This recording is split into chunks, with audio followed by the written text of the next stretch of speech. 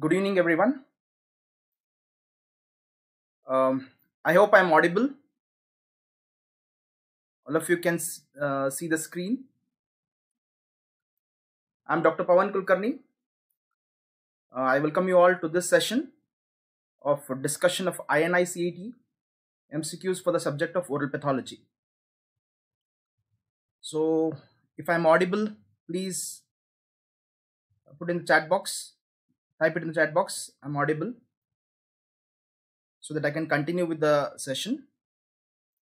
So what we are going to do in this session is we are going to discuss the MCQs of INICET paper for the subject of oral pathology. All of you know that the INICET pattern has changed now. Okay, so the main motive of this session would be to give an overview of what type of questions are asked, how to attempt such questions, and what are the important learning points. See, each MCQ, from each MCQ you can derive a lot of learning points.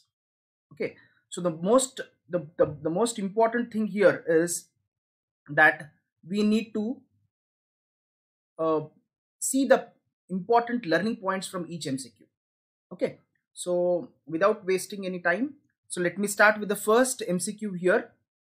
Which of the following lesion is characterized by involvement of eyes, that is conjunctival mucosa, laryngeal mucosa, vaginal mucosa, oral cavity, and subepithelial bulla formation? Okay, so here the purpose of the question here asked is that it is some disorder where there is involvement of the mucosa. The lesion is involving the mucosa, and when you do a biopsy from these lesions, you are able to see a subepithelial bulla formation. So bulla or vesicles are basically of two types. Histologically, we can classify them as subepithelial bulla and intraepithelial bulla. So here the MCQ that is given here in the given MCQ, it is stated that it is subepithelial bulla. So there is subepithelial bulla. Okay, so how to analyze such questions? To understand this, first I'll just give you a brief overview that bulla can be basically intraepithelial or subepithelial, right? The most important characteristic example of intraepithelial bulla formation example is pemphigus. A characteristic or classical example of subepithelial is pemphigoid. Both are both are skin diseases or mucocutaneous disorders. In this pemphigoid is again of two types. It can involve only skin where there is no mucosal involvement. So these patients won't have any mucosal involvement, like eyes or conjunctival oral cavity lesions will not be there. Only skin is involved. Or there is a type of pemphigoid where both skin and mucosa both are involved. This only skin involvement is seen in which type of pemphigoid is bullous pemphigoid. Skin and mucosa both are involved in a type of pemphigoid called as cicatricial pemphigoid. P stands for pemphigoid here. So from this, what is the thing that we can understand here is that, so here in the question they have given mucosal involvement. So obviously it could be a cicatricial or cicatricial pemphigoid, and they have given the histological information that it is a subepithelial bulla. Remember, pemphigus will have intraepithelial bulla and pemphigoid will have subepithelial bulla. So considering these 2 points, that subepithelial bulla formation and mucosa and skin involvement, the correct answer here would be the cicatricial pemphigoid. will be cicatricial pemphigoid. So let me see. So from this is the way you have to prepare for a forthcoming exam. What is the main motive of this session is to give you an idea how to prepare for the exam. Each MCQ will give you a lot of information. Okay, so from this MCQ, we can learn few important points about cicatricial pemphigoid. See, what is the meaning of this? Cicatrix is scar formation. The literal meaning of this cicatrix is scar formation. Okay, so in this type of pemphigoid, basically there will be it's a scarring disease. So there will be scar formation in the oral cavity. There will be scar formation in the eyes. Okay, so this scar formation is a characteristic of this cicatricial pemphigoid. As it is involving mucosa, it is also known as benign mucosal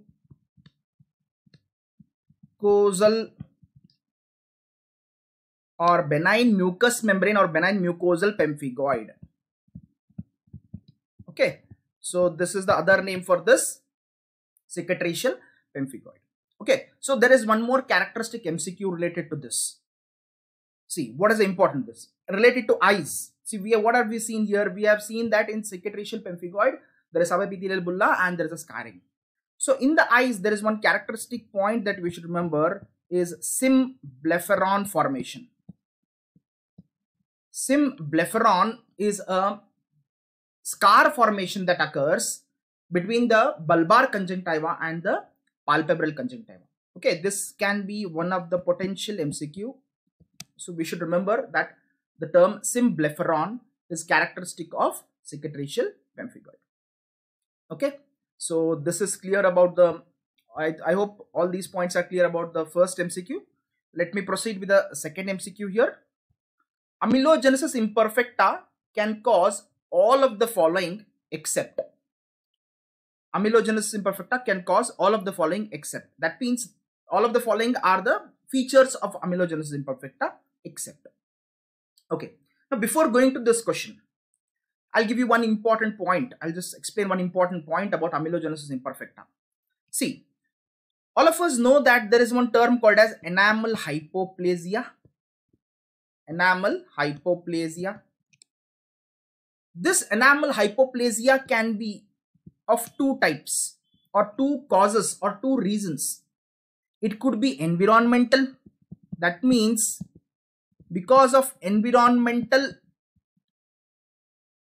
issues or problems or the disturbances, enamel hypoplasia can occur, or it could be hereditary form where there is mutation of genes. This enamel hypoplasia hereditary form is nothing but amelogenesis imperfecta.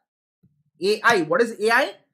Amelogenesis imperfecta is nothing but the hereditary form of the enamel hypoplasia. Okay, so that's a point that we have to understand. Now coming to the question here. Amelogenesis imperfecta can cause all of the following except hypocalcified enamel. Obviously it will cause, see, because that's why I have told you that enamel hypoplasia. Okay, so here hypocalcified enamel is definitely seen. Thin but well defined enamel is seen. Yes, in amelogenesis imperfecta, the enamel is thin, okay, but it is well formed. Hypoplasia of condyle, this is not a feature. There is nothing to do with the condyle here in amelogenesis imperfecta, because amelogenesis imperfecta is due to the mutation of enamel proteins like ML, enam, all these are enamel proteins. They are not seen in bone, they are not seen in condyle. Okay, so all these features that are hypocalcified enamel, hypocalcification, hypomaturation, all these are seen, are restricted only to the dentition. There's no involvement of the bone here. Okay, so here different manifestation in male and female siblings. So that is also a feature. So the correct answer here is hypoplasia of condyle. Okay, so let me explain this fourth option. Okay, that's very important. See, if you don't understand anything, try to go into more little detail of this. Different manifestation in male and female siblings. What do you mean by that? That means if there are two patients, there is one male patient and one female patient. both are suffering from, both are having the amelogenesis imperfecta. What is the difference in the severity of the disease between the male and female? So to understand this, a person called as Lyon has given one hypothesis called as Lyon's hypothesis or lionization. What is the meaning of that? The meaning of that is, we know that females have basically XX chromosome, okay, whereas males have XY chromosome, okay. So this amelogenesis imperfecta is mainly a X-linked disorder. It is basically a X-linked disorder. So in males, there is only one X chromosome which is affected, whereas in females, there are two X chromosomes, out of which one X chromosome is affected and one X chromosome is normal. So in females, there is one X chromosome which is normal. Hence, what happens is the females are less severely affected, or they are carriers, whereas males are more severely affected by the amelogenesis imperfecta. So this concept is called as the lionization. This concept can be applied to any X-linked disorder. I have just given an example of amelogenesis imperfecta, like X-linked recessive disorder. We can take hemophilia. In hemophilia, lionization concept holds good, where males are more severely affected and females are carriers. Okay, why? The reason is simple, that this is nothing but the concept of lionization.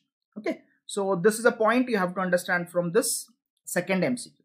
Okay, let me move on to the third MCQ here. Premature loss of primary teeth, enlarged pulp chambers, and skeletal malformations can be seen in Down syndrome, Papillon-Lefevre, hypophosphatasia, Langerhans histiocytosis. So here, see, if you first let me, before going to the exactly the answers are already, it's displayed there. That is not the important thing. See, out of everywhere, anywhere, if you go through any of your books or whatever is that, you will get the answer, correct answer. That should not be your way of preparation. Okay, just don't mug up the answer. Try to analyze the question. Now here, what is the question? What are the 3 points they have given here? Premature loss of primary teeth. That means the deciduous teeth are shed or exfoliated before their scheduled time. So premature loss of primary teeth, enlarged pulp chambers, and skeletal malformation, that means bone formation. All these are features of hypophosphatasia. Hypophosphatasia. Okay, so let me explain few things about hypophosphatasia, then we'll come back to this MCQ. So what is hypophosphatasia after all? All of us know that there is an important enzyme called as alkaline phosphatase. Alkaline phosphatase. This alkaline phosphatase is present in both blood as well as it is present in tissues. It is present in blood as well as it is present in tissues. What I mean by tissues is muscles, bones, okay. All these are tissues where you can get this alkaline phosphatase. In hypophosphatasia, this tissue alkaline phosphatase is deficient. That is why hypophosphatasia is considered as a metabolic bone disorder. Why it's considered as a metabolic bone disorder is mainly because of the deficiency of the tissue non-specific alkaline phosphatase. Okay, so what happens in these patients? Basic complaint of these patients is, the parents complain of the basic complaint of the parents is that there will be premature loss of the mandibular incisors, deciduous teeth. We know that the deciduous incisors usually erupt around 5 to 6 months, okay, and they will remain in the oral cavity till 6 years. Okay, what happens in these patients is they will shed off very early, somewhere in 1.5 years. So one of the major clinical feature of this hypophosphatasia is premature loss of primary teeth, that too particularly mandibular incisors, lower incisors. enlarged pulp chamber. See, pulp chamber, what do you mean by enlarged pulp chamber here is, all of us know one term called as shell teeth. Shell teeth. What do you mean by shell teeth? A tooth which has got a large pulp chamber and a very thin enamel and dentine. So pulp chamber is very large and the dentine and enamel are very thin. That is called as a shell tooth or a shell teeth. Characteristically, shell teeth is seen in dentinogenesis imperfecta type 2. I hope all of you know that this is a classical MCQ. Shell teeth is a feature of dentinogenesis imperfecta type 2. Type 2. Okay. Here in hypophosphatasia also we are going to see enlarged pulp chamber or shell tooth or shell teeth. And skeletal malformation. There will be bone abnormalities in these patients. So there will be involvement of mandible also, jaws also, okay, in these patients. So this is an important point about hypophosphatasia, that there is deficiency of the tissue non-specific alkaline phosphatase. Okay. So moving on to the next question. Abnormal widening of the periodontal ligament space can be seen in. Abnormal widening of the periodontal ligament space can be seen in fibrous dysplasia, scleroderma, cemento-osseous dysplasia, Caffey's disease. See, whenever you see this word of abnormal widening of periodontal ligament space, two things should come to your mind. In the subject of oral pathology, two things should come to your mind. One is osteosarcoma. Osteosarcoma. Right? All of us know it's a malignancy of bone, osteosarcoma, where there is a symmetric widening of the periodontal ligament space. Symmetric widening of the periodontal ligament space, which is known as Garrington sign. Garrington sign. So what is Garrington sign? Garrington sign is nothing but symmetric widening of the periodontal ligament space in osteosarcoma. Okay, there is one skin disorder where you can see this abnormal widening of the periodontal ligament space, that is scleroderma. Scleroderma or systemic sclerosis. Okay, this is a skin disease where there will be excessive deposition of the collagen. Sclerosis takes place. What do you mean by sclerosis? Excessive deposition of the collagen takes place. So this is scleroderma. In this scleroderma, you will see the abnormal widening of the periodontal ligament space. Okay. So that is one of the important diagnostic feature also. So if you see, for example, if you get a patient of scleroderma, if you take a IOPA, okay, radiograph, what you will see in the radiograph, the periodontal ligament space is abnormally widened. Abnormally widened. Okay. So here I want you to understand two important radiographic features of scleroderma. As a student of oral pathology, we should know two important radiographic features of scleroderma. Suppose I take a IOPA, what I will see? I will see widening of the PDL space. So I will get a clue, I'll get a hint that it could be osteosarcoma, it could be scleroderma. Then if I take a OPG, orthopantomograph, radiograph, OPG, what I will see here is basically, I will see that the ramus has become thin. It has become thin. Okay.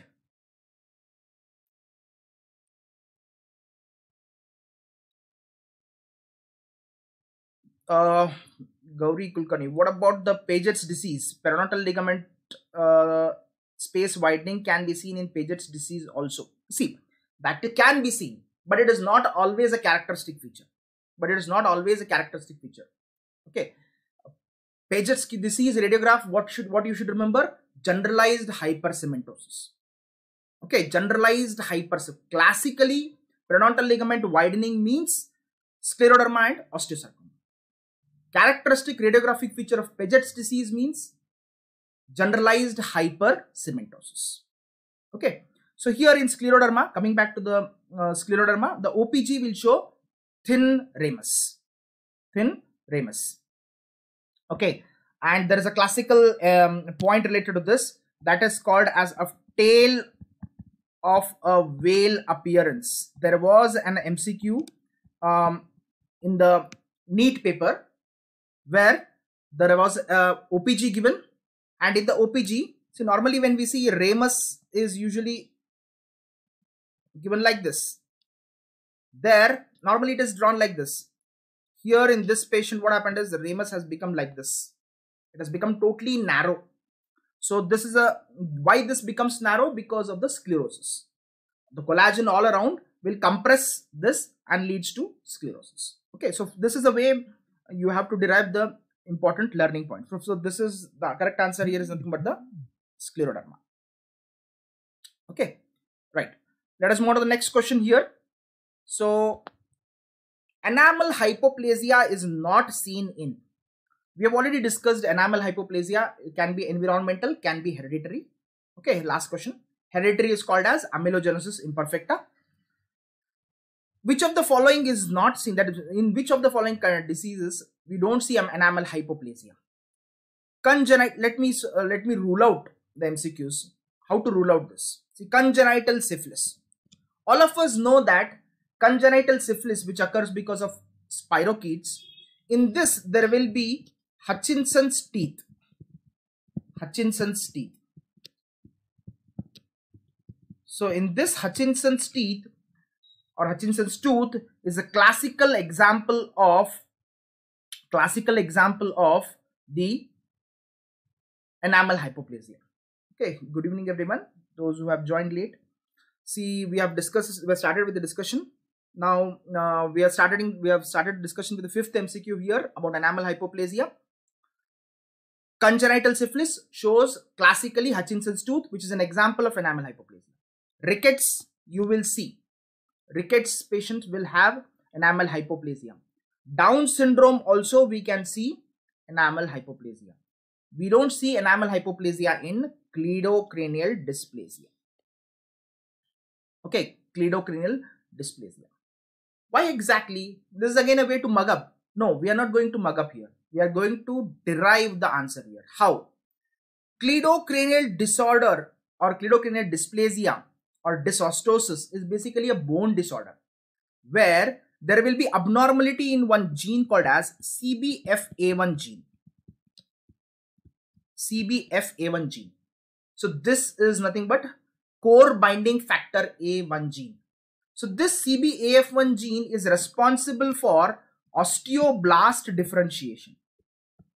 Osteoblasts are the cells which help in bone formation, right?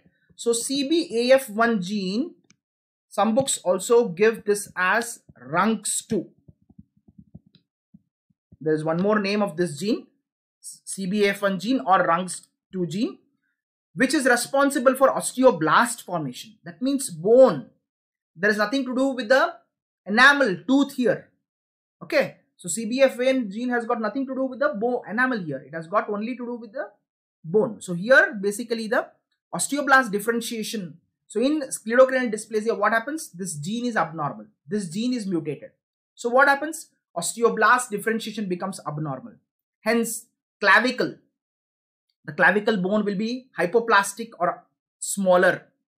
The skull bone, calvaria, will be abnormal. That is why it's called as cleidocranial. Cleido means skull bones. Cleido means clavicle. Sorry, cleido means clavicle. Cranial means skull bones. So that is why it is called as cleidocranial dysplasia. Okay. So when I'm telling you the cleidocranial dysplasia, I just want you to remember one important point about this cleidocranial dysplasia, which I wanted to discuss here, that in cleidocranial dysplasia, there will be mainly multiple unerupted teeth. Multiple unerupted supernumerary teeth also, as well as permanent teeth. So when you take an OPG of these patients, you don't see a set of dentation like 32 teeth permanent. No, you will see many teeth in the OPG. There will be multiple unerupted supernumerary teeth, multiple unerupted permanent teeth. So because of this, what happens is these patients of cleidocranial dysplasia can develop dentigerous cyst, multiple dentigerous cyst. Okay, so this can be one of the important. Nowadays they can give an OPG where they can show you that there are multiple supernumerary teeth which are impacted or unerupted. Okay, and they can give you a clue, one clue that the patient can meet their shoulders. Okay, that is that there's a clavicle abnormality seen. Okay, or they can give an example: CBFA1 gene is mutated in these patients. What would be the diagnosis? Diagnosis would be cleidocranial dysplasia. So this is a very important point you have to remember in cleidocranial dysplasia. Okay, moving on to the next question, sixth question. Not a histological feature of CGCG. CGCG is basically central giant cell granuloma. It is a reactive lesion. CGCG is a reactive lesion, where in this reactive lesion we are going to see numerous multinucleated giant cells. So we are going to see numerous multinucleated giant cells. Now what are the features here? Yes, first option is correct. We are going to see a multinucleated giant cells. Giant cells originate from monocyte macrophage precursors. See, anywhere giant cells particularly which are there in the bone, they are derived from monocytes. Monocytes will become macrophages, and these macrophages will finally get converted into giant cells. That's also true. Eosinophils can be present in the connective tissue stroma. That's wrong. Eosinophils are not seen in the CGCG. We will discuss this point a little later. Erythrocyte extravasation and hemosiderin deposition can be seen. Yes, whenever you see a histopathological feature of CGCG, you can see a lot of brown pigment, that is hemosiderin pigment. Okay, so here the correct answer is that eosinophils are not a feature of CGCG. Now, let us understand where you can see eosinophilia, tissue eosinophilia. I'm talking about tissue eosinophilia. I'm not talking about the blood. Tissue eosinophilia. That means a lot of eosinophils can be seen in the tissue. Okay, there are few important conditions we should remember. One important condition here is related to us in the dentistry, cherubism. All of us know cherubism, okay, which is a type of fibrous dysplasia. In this cherubism, you can see tissue eosinophilia. A lot of eosinophils are seen. Okay, then second, CGCG in eosinophils can also be seen in case of Langerhans cell histiocytosis. Eosinophils can also be seen in case of Langerhans cell histiocytosis. Okay, so these are the two important points, two important conditions where you should remember that eosinophils can be seen histologically. Okay, let me move on to the seventh question here. Small superficial keratin filled cysts that are found on the alveolar mucosa of infants. So basically here they say that, what's the question say, the meaning of the question is that infant mouth, alveolar mucosa, that is along the alveolus, you can see small white colored keratin filled cysts. What are they? They are nothing but your gingival cysts of newborns. Gingival cysts of newborns. Now, how to rule out? What are these Bohon's nodules? What are these Epstein pearls? What is this eruption cyst? Let me explain one by one, then you will get the correct answer. Bohon's nodules. What are Bohon's nodules? Basically, Bohon's nodules and Epstein pearls are nothing but white colored nodules that are seen along the palate. They are seen on the palate. Okay, so you don't see them in the alveolar mucosa. What is alveolar mucosa? Like, for example, this is the alveolus. So if you see the white colored nodules along the alveolus like this, you should think of gingival cysts of newborn. But in Bohon's nodules and Epstein pearls, you see them in on the palate. White colored nodules on the palate, not on the alveolar mucosa. So location itself is important here, that you can rule out that these are not Bohon's nodules, these are not Epstein pearls. How? Because Bohon's nodules, Epstein pearls are seen on palate. They are not seen on alveolar mucosa. Okay. Second thing, eruption cyst. How did I rule out eruption cyst? Because eruption cyst, what is eruption cyst? All of you might have noticed. Okay. Usually in children, during eruption of the tooth, where the tooth will appear finally into the oral cavity, that area initially 1 or 2 days, it will appear more bluish. Okay, why it will appear more bluish? Because it is nothing but an eruption cyst, eruption hematoma, eruption cyst or eruption hematoma. Okay, so soon what will happen is it will rupture and the tooth will erupt. So eruption hematoma or eruption cyst will appear bluish colored. Okay, bluish colored, and it will not be keratin filled. It is because of the mainly during the tooth eruption, the hematoma that takes place. Okay, soon what happens is this hematoma will rupture, this eruption hematoma will rupture, and the tooth will erupt into the oral cavity. So by this way we can rule out even the eruption cyst. So the correct answer for this is gingival cysts of newborns. So the main motive of this question discussion is location is important. So whenever you most of the times, if you read the question itself twice, you will get the correct answer. Okay, Melkerson-Rosenthal syndrome is a triad of cheilitis granulomatosa, facial paralysis, and one more. As it is a triad, that means 3 things are there in this syndrome. The third thing that is there is called as the fissured or the scrotal tongue. Fissured or the scrotal tongue. Okay, see, Melkerson-Rosenthal syndrome is a very characteristic MCQ. So this is a straightforward memory based question. Okay, so this is straightforward memory based question where we can discuss, where we can see that the triad, that is Melkerson-Rosenthal syndrome, cheilitis granulomatosa, facial paralysis, and fissured or scrotal tongue. Okay, the hairy tongue is basically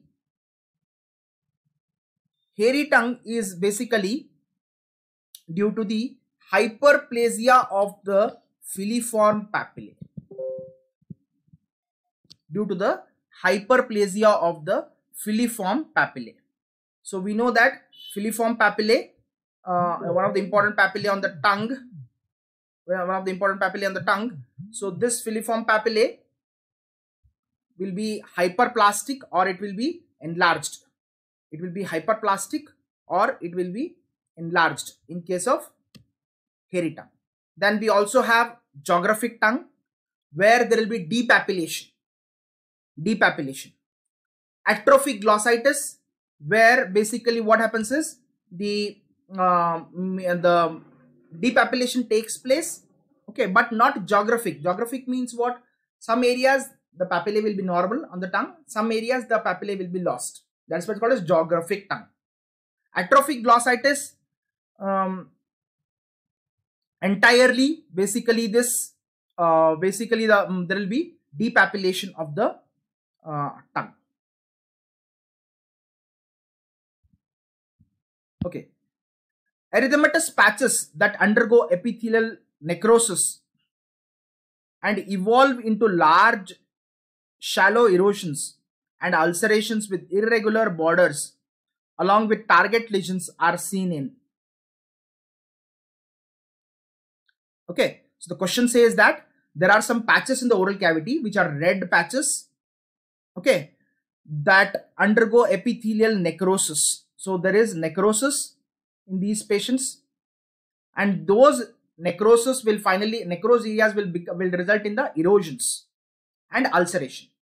So whenever you come across this term, necrosis, erosions, ulcerations, particularly, and involving the characteristic location they'll give you is lips. Okay, so the answer will be erythema multiforme. So you might ask, why is it not pemphigus? In neck, you don't see that kind of necrosed lesion, necrosed in case of the pemphigus. You will see erosions. Okay, you will see ulcerations, you will see erosions in case of the pemphigus also. But in erythema multiforme, there will be necrosis. So I'll give you a brief overview of erythema multiforme. Some important points you should remember about this erythema multiforme. This erythema multiforme can involve can be either called as minor type or major type. Minor type or major type. Minor type, which involves only the skin. Major type, which involves skin as well as mucosa both. Skin as well as mucosa both. So when I'm talking about mucosa, I'm talking about oral mucosa specifically. So in erythema multiforme major type, both the skin as well as mucosa is involved. The major type classical example is Stevens-Johnson syndrome. Stevens-Johnson syndrome. So in these patients, what happens is you will see necrosis on the lips. There will be bleeding. Okay. So there will be ulcerations, there will be erosions, and that blood will get encrusted. It will get dried off. Okay. So that is one important feature. And as characteristically, you will see target lesions. Target lesions or iris lesions, they are also called as iris lesions, bull's eye, are all features of erythema multiforme. So remember these target lesions, where we can see characteristically, we can see them on the palm. Okay, usually palm is a characteristic area where we can see this target lesions. Okay, moving on to the next 10th question. Not a feature of nevoid basal cell carcinoma syndrome. Okay, not a feature of nevoid basal cell carcinoma syndrome. What is this nevoid basal cell carcinoma syndrome? It's a syndrome where, as the name itself will suggest, nevoid. There are multiple nevi in these patients. There are basal cell carcinoma in these patients. Okay, there are multiple odontogenic keratocysts in these patients. You don't see dentigerous cyst in these patients. Okay, this nevoid basal cell carcinoma syndrome is also known as Gorlin-Gott's syndrome. Very important MCQ. Gorlin-Gott's syndrome is the other name for nevoid basal cell carcinoma syndrome. Okay, see here, one important point I just want you to understand or remember. Gorlin-Gott's syndrome means nevoid basal cell carcinoma. What is Gott's-Gorlin syndrome? That is something different. Gott's-Gorlin syndrome is nothing but focal dermal hypoplasia. Okay, you need to see this because these were the questions that were asked previously once. Okay, this was a question in Manipal paper also. Gott's-Gorlin syndrome is nothing but they had given nevoid basal cell carcinoma also in the option. Gott's-Gorlin is focal dermal hypoplasia. It is nothing but, it is not the nevoid basal cell carcinoma syndrome. So this multiple dentigerous cyst is not a feature of nevoid basal cell carcinoma syndrome. Now, what all you can see coming to the options? Hypertelorism. Yes, we can see hypertelorism. Odontogenic keratosis multiple. That means if you take a radiograph, OPG, multiple OKCs can be seen in case of nevoid basal cell carcinoma.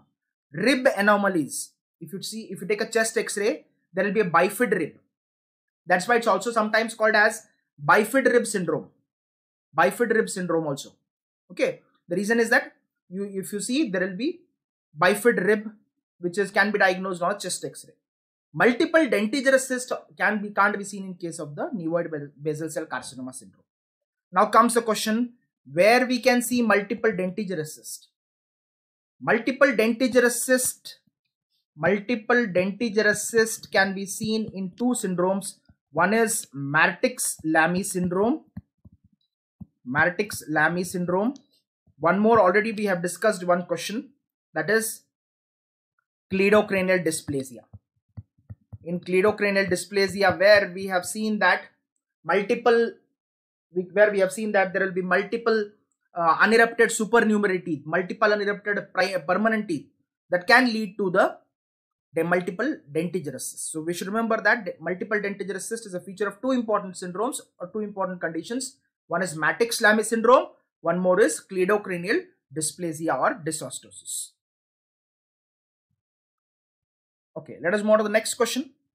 Another name for Hansch-Kuller-Christian disease is, what is this Hansch-Kuller-Christian disease? Hand-Schüller-Christian disease is nothing but a Langerhans cell histiocytosis. Basically, LCH is Langerhans cell histiocytosis, can be of three types basically. It can be of three types. It can be eosinophilic granuloma.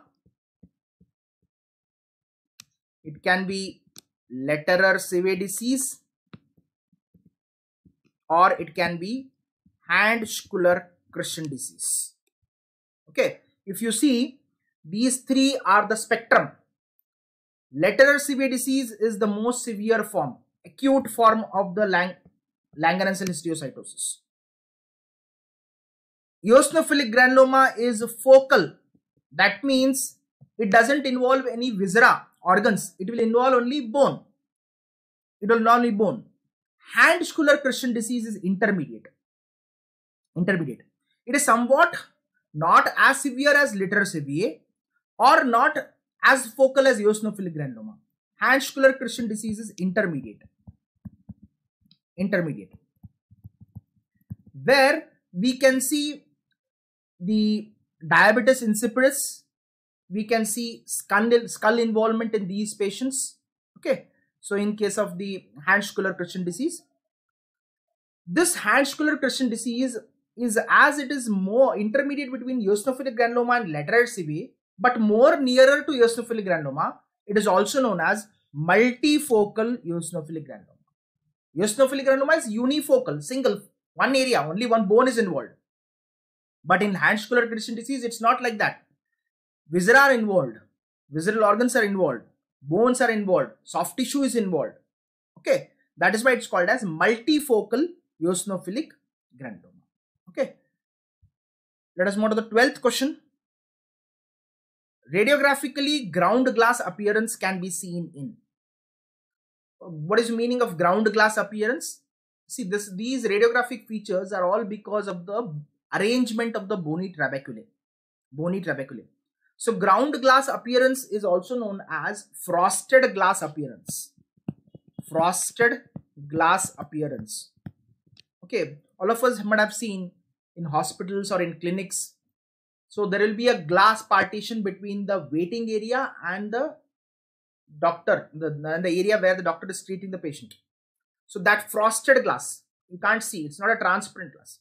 So when you see a bone, you will get that radiographically you will see that kind of bone. Okay, that's called as frosted glass appearance or ground glass appearance. Ground glass appearance or frosted glass appearance is feature of two things. You can see that in two conditions. One is, you can see that in hyperparathyroidism, which is the correct answer here. You can also see this in case of FD, fibrous dysplasia. But remember, if both are given in the options, characteristically it is seen in hyperparathyroidism. Ground glass appearance characteristically is a feature of hyperparathyroidism. You can also see in fibrous dysplasia, but both are given in the options. Always you have to choose hyperparathyroidism. Okay, hyperparathyroidism, all of us know. One important point we should remember is that it's also known as Brown's tumor. It's also known as Brown's tumor, where you can see hemosiderin deposition histologically. Okay, that is why hyperparathyroidism is also known as Brown's tumor histologically, where this brown color is basically because of the hemosiderin pigment. A 10-year-old child presenting with a fever for more than 5 days, acute non-purulent swelling of the cervical lymph nodes and mucocutaneous lesions. So basically, in this condition, in this particular condition, what are you going to see here? One is the lymph nodes are enlarged, cervical neck nodes are involved. Okay, mucocutaneous lesions are there. That means the oral cavity has got some lesions, skin has got some lesions, and the child is having fever. So characteristically, there is one disease. The correct answer here for this is Kawasaki disease. I'll explain how. If you know the synonym of this disease, you can solve this MCQ. This Kawasaki disease is also known as mucocutaneous lymph node syndrome or condition, where there is mucosa oral cavity features are seen, cutaneous lesions are seen, and lymph nodes, that is cervical lymph nodes, are enlarged. So the correct answer here is Kawasaki disease. So this is a straight single line MCQs.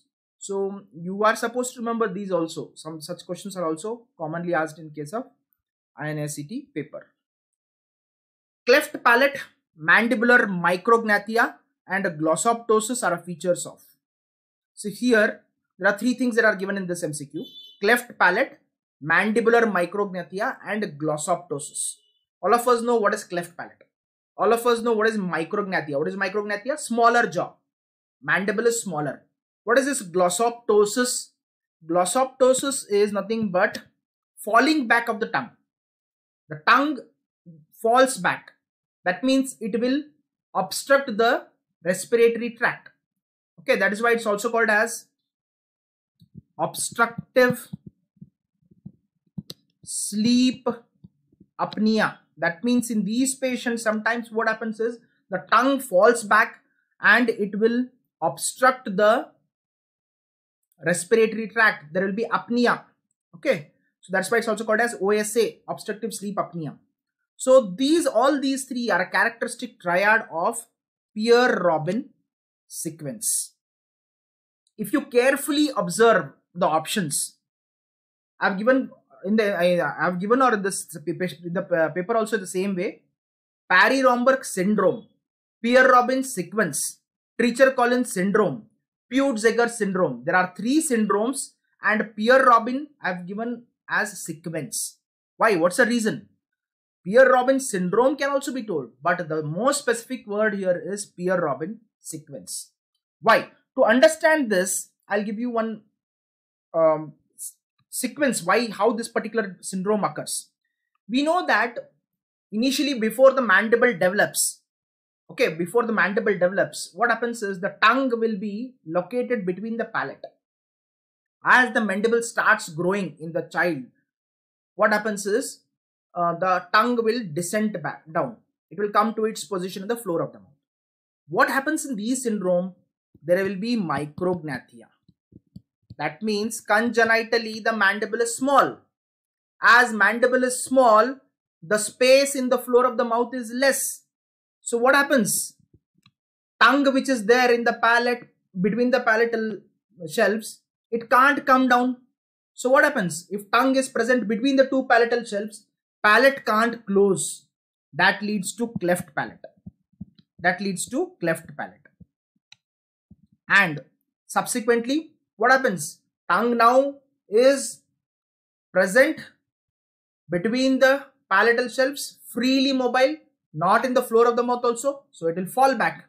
That leads to glossoptosis. So basically, because of the micrognathia, there is cleft palate, and because of cleft palate, the tongue is freely mobile. It can fall back. That leads to glossoptosis. That is why it is also called as Pierre-Robin sequence, not Pierre-Robin syndrome. Okay, let us move on to the next question. Which of the following is the major complication due to bisphosphonate therapy? Bisphosphonates. What are bisphosphonates? These are the drugs which are anti-resorptive drugs. See, Paget's disease, all of us know. What is the basic Paget's disease of bone? What is the major problem? Excessive bone resorption takes place. So in these patients, you give bisphosphonates. Basically, that bisphosphonates will reduce the bone resorption.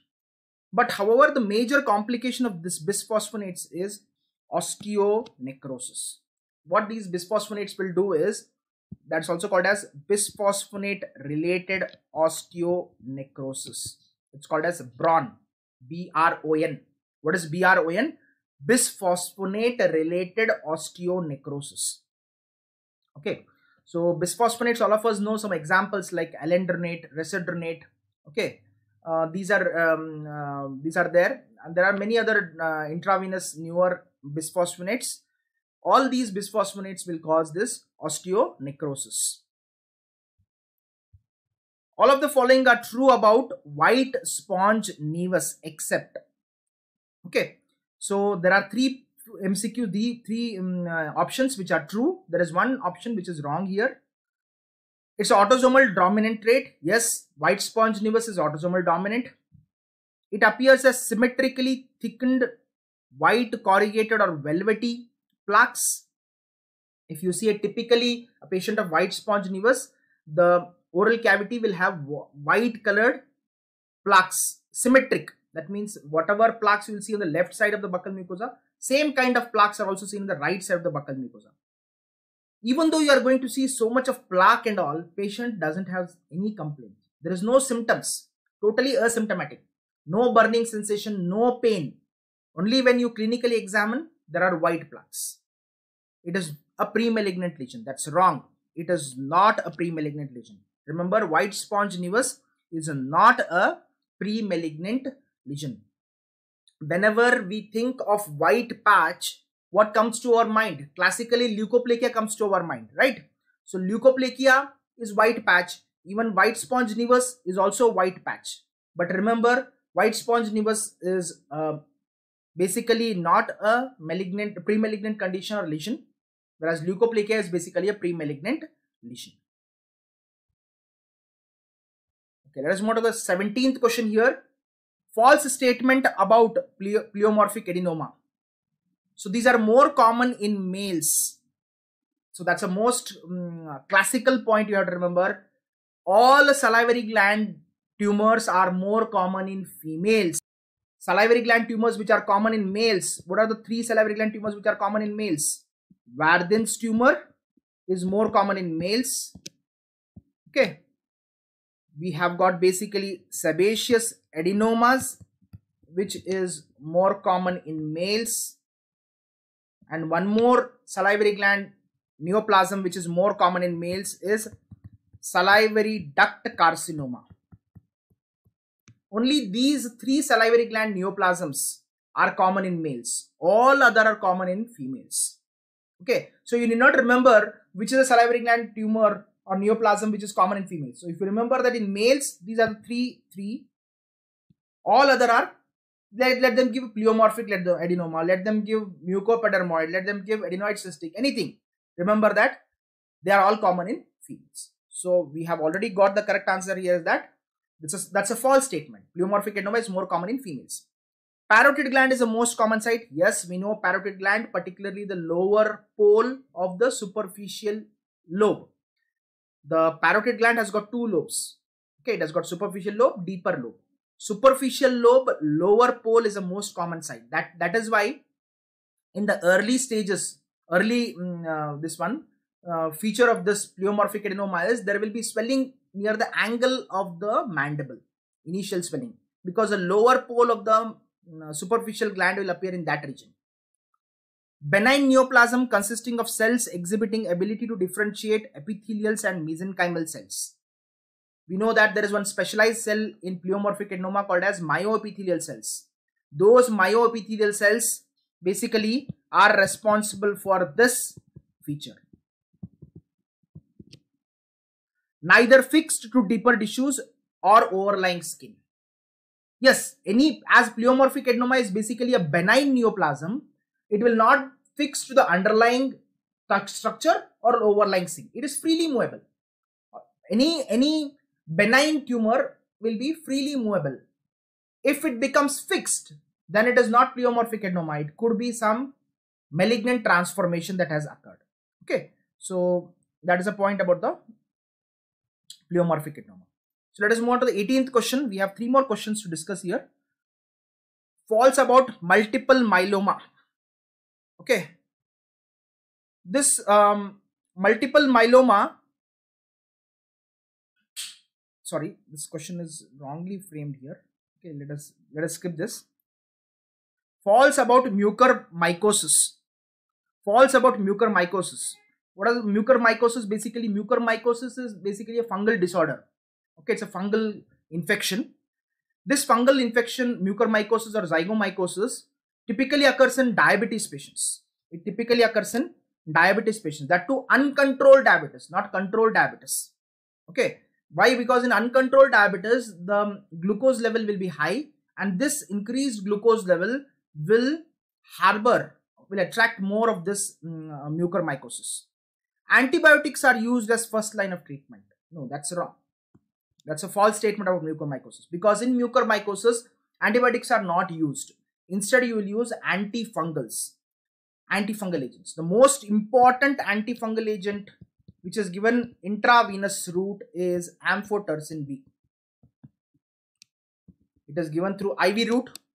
Amphotericin azoles are there. Newer azoles are also available, but most commonly the drug that is given is amphotericin B intravenous route. So you don't give the antibiotics. Nasal obstruction, bloody nasal discharge, facial pain, headache, cellulitis can be seen. So that means these are all features related to the nasal bridge necrosis. So in these patients, if you see, characteristically the nasal bridge will be necrosed. That necrosed area is called as eschar. What is eschar? The nasal area where you will see necrosis. If disease progresses into cranial vault, blindness, lethargy, seizures can develop. That means if this is such a fatal condition, if you don't promptly treat the mucormycosis, it can lead to the death also. It can lead to death also because of the involvement of the skull bone. Okay, the last question here. True statement about salivary gland malignancies. True statement about salivary gland malignancies. So all the MCQ, all the questions are related to the salivary gland malignancy only. Which is one true? All three are false here. Adenoid cystic carcinoma is a well encapsulated tumor. Adenoid cystic carcinoma is a high grade tumor. It's not well encapsulated. Okay. Therefore, wide excision is not required. That's a wrong statement. That's a wrong statement. Adenoid cystic carcinoma requires radical neck dissection. You need to surgically remove the neoplasm. Along with that, you also need to do radical neck dissection. Okay, mucoepidermoid carcinoma is a well encapsulated tumor, therefore wide excision is not required. That's also a false statement. Mucoepidermoid carcinoma is also high grade, so you need to do radical dissection there also. Wider excision is recommended for mucoepidermoid carcinoma since it has a high incidence of perineural invasion. No, perineural invasion is not a feature of adenoid cystic carcinoma. Perineural invasion is a feature of perineural invasion is not a feature of mucoepidermoid carcinoma. Perineural invasion is a feature of adenoid cystic carcinoma. What do you mean by perineural invasion? The tumor cells, they will invade, they will spread along the nerve. This leads to rapid spread of the tumor, metastasis of the tumor. Okay, so perineural invasion is a characteristic feature of the adenoid cystic carcinoma. That is why adenoid cystic carcinoma are very aggressively treated by the surgeons, where they not only remove the tumor along with the wide margin, along with that they also do the radical neck dissection. Okay, so these are some of the questions that I wanted to discuss here related to the oral pathology. Okay, I hope this session would have been helpful for you. So be in touch with us. We will this kind of sessions will be conducted, and the main motive of this question is to analyze how to help you to analyze how individual MCQ. So from every MCQ you'll get a lot of points. So we need to take each option, try to analyze it. What is the learning point from that? See, at the end of the day, what is important is from that MCQ, what are the learning points we can derive? It's from that particular learning point can be helpful to solve other MCQ also. Okay. So thank you all of you, and I wish you all the best for your forthcoming examinations.